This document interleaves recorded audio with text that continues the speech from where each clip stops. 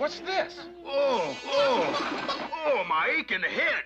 Hey, Oh. you really have a head. Who are you? What's all this about?